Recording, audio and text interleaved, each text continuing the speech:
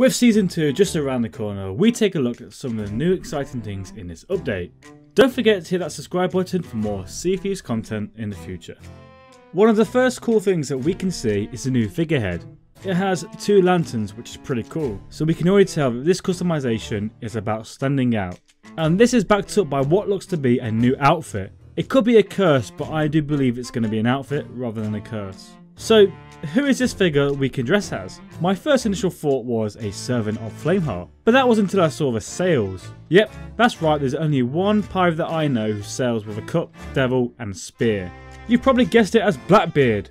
So does that mean Blackbeard will be in Sea of Thieves? Or is it just a nice subtle reference to the famous pirate?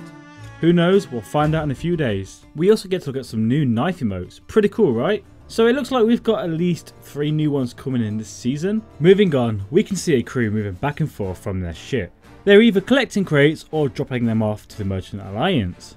Does this mean that we can now purchase them from the Alliance rather than having to find them? Also in this clip, there seems to be something new added next to the Merchant. It looks like a book of some sort. There's also a new figurehead which looks really cool. So could this be related, and could there be a new voyage for the merchants that involve using these crates and possibly this new book? Now in this clip, these cosmetics look like they represent the Order of Souls, but they look really cool, so could these only be purchased from the Pirate Emporium, or are they going to allow us to earn them in the game? And it also looks like there are some new emotes. The one with Bucket looks like she's eating something from it, so I'm hoping that's not the sip bucket, to be honest with you. It also looks like we've got another dagger emote as well, and also a loudspeaker one. Pretty cool right?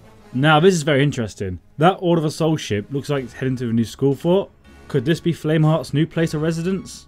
And could he summon his many mighty ships to protect his treasure? Or could this be someone completely new? Whoever it is, I'm sure will take all their treasure when Season 2 releases. Season 2 is scheduled to be released on April 15th. Which is not too far away, so get them sails ready to sail. So it looks like we have a new emote again, but this one's quite different, because this one will be revolutionary. It's going to bring so many possibilities to Sea of Thieves. Not only can it be used for PvP and you can hide and surprise attack the enemy, it can be used for those who don't want to have PvP. You could hide somewhere on an island, wait for them to go, and you're safe and sound. Just hide your treasure somewhere on the island, hide the rowboat behind a big rock. Once they've gone, get your treasure out and sail on. So that was a short trailer for us to analyse. But if you've seen anything that you think should have been in Season 2's video, then let me know down below. Also, click a video appearing on the screen right now, you never know, you might enjoy it.